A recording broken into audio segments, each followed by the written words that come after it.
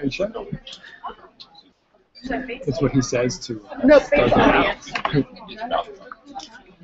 Today's presenter is Christina Nammack. Which of my iron chefs would you like to try? The secret ingredient is fish heads. I love Iron Chef. The best one I've ever seen is fish cheeks. What are you doing? Fish cheeks, that's the best part of the meat. The best part of the fish. If you have a big enough fish, cut that off. It tastes great.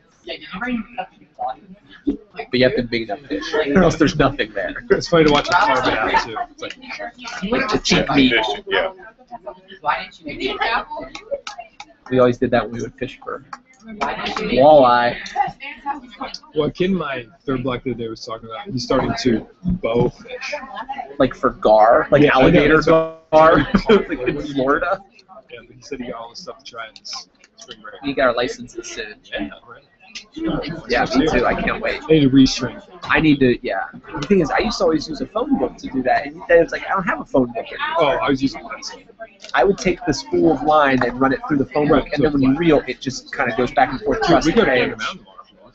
I haven't been there yet since Yeah, it neither opened. do I. My parents stopped at this. It's super expensive. There's nothing on sale yet. There's much new. There's no, they don't have like a clearance rack yet. I've only been to again about like Let's go, Tina.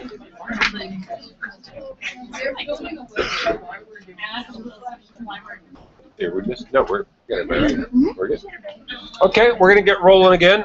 Before we start with our next presentation, how about a big thank you to Ms. Harris for providing a very nice lunch. Thank you. And now we're going to hear from Christina Nammack. Christina Nammack for LA Cuisine, Go Cook. All right. Hello, my name is Christina Nammack, and my topic for my senior project was my favorite topic, food. I've always been interested in food. In fact, my favorite things to do are to watch Food Network and to go grocery shopping. So I knew I wanted to do my topic on food. While watching Food Network, I've seen the chefs use these crazy ingredients that I've never heard of before. They made things like chocolate and peanut butter sand and bisque ice cream, which I thought was awesome. So I knew I wanted to find out more about these things. So in my research, I hoped to find what these things are, how they're used, and how popular they are. I soon found that they're called molecular gastronomic ingredients, and that just means that they're used to experiment with the transformations that happen during food, both physical and chemical transformations that happen while you're cooking. In my research, I found several of these different ingredients. For example, agar-agar, it is an ingredient extracted from algae, and it's similar to gelatin. All you do is you mix it with whatever you would like to thicken. All it does is it thickens liquids. And so you mix it with whatever flavored liquid you would like to thicken, and then you boil it, and once it cools and sets, depending on how much agar you added, you will get something from a jelly to a jello. Another ingredient is called tapioca maltodextrin, which is it's similar to flour. It's dextrose, or a plant sugar, and what it does is it dehydrates whatever you mix it into. So this is how you would get the peanut butter sand. You mix peanut butter and this tapioca maltodextrin, you will get peanut butter sand. But not only in my research did I find out about these molecular gastronomic ingredients, but I also found out about molecular gastronomic techniques. And in these techniques, I found something called an anti-griddle, which is a machine with a metal top, and it gets very cold. And this is how you would get your ice cream discs.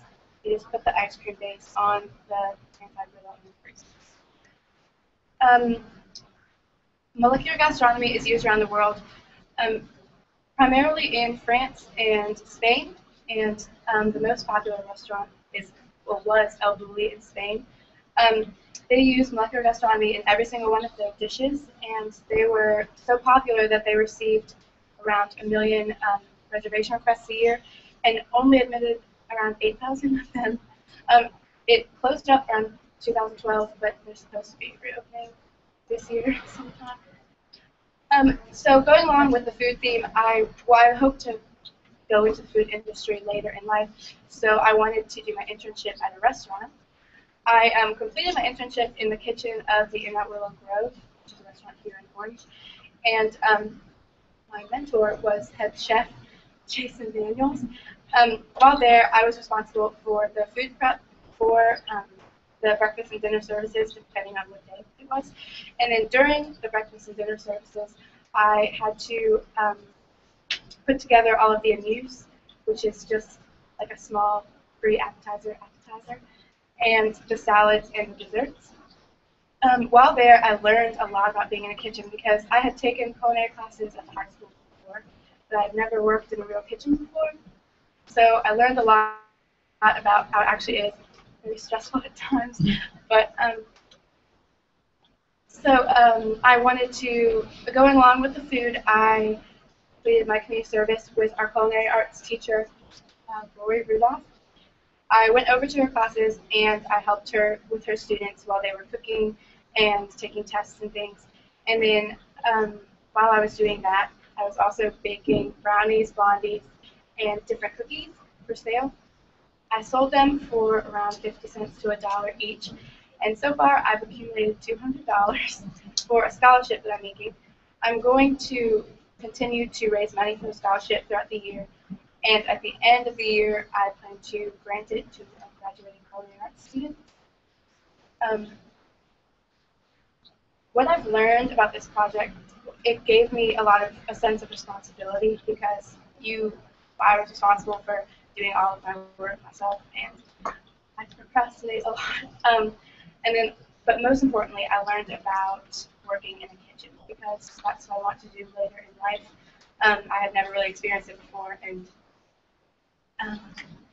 so that helped me. My advice for upcoming fluid seniors is to find a topic that you're really passionate about, because I know of people from previous years who have procrastinated a lot and didn't get their work done until the very end. For me, it was fun doing the work. What I'm saying is it's a lot of work, but if you're passionate about each topic, you will enjoy it.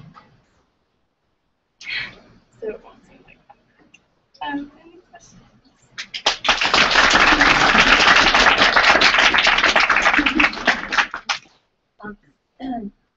Are these molecular gastronomic ingredients, are they readily available? Well, I've found websites like online where you can get them. They're not. I haven't seen them in any grocery stores I've been to, and they're not as popular in like the United States, but they are used. So I'm sure you can find them probably online. Have you cooked with them? Have you used them? I have not used anything other than gelatin, but my mentor he has used them. Have you tasted any dishes that use them? If you like the Food Network, who would you say is the most informative? Not entertaining, but which one would you say teaches you the most about cooking? Not just entertaining. I would have to say Iron Chef America. That's my personal fave. Because it teaches you while they're cooking, like everything that they do. Masa Haru Morimoto is the best one. Okay. Michael Simon is, but that's beside the point. So when you talk about when doing your research for this, did you run into like the science of gastronomy, like the people who actually like look at the chemical? Did you run into any of that? I found Hervé. This was the guy who like originated it, and he's from France, and he was working on. It's a wide topic for ingredients, and I don't know like how all of them work, but I just know that he was like the originator.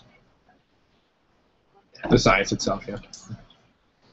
And then do you need special equipment with these ingredients? I mean, you did mention the one thing that with ice cream that's pulling through. Well, they're like two separate things. You don't need the anti-brittle for any of the ingredients. Like the agar, you could take peanut butter and the agar and just blend it together. Do you know the other use for algae? Like in science class, in the science lab? It's a medium, right, in science that you... That's what you put in a petri dish to grow bacteria on. Right, Yeah. right. And it's always in crossword puzzles. But don't eat it in your science class. Okay.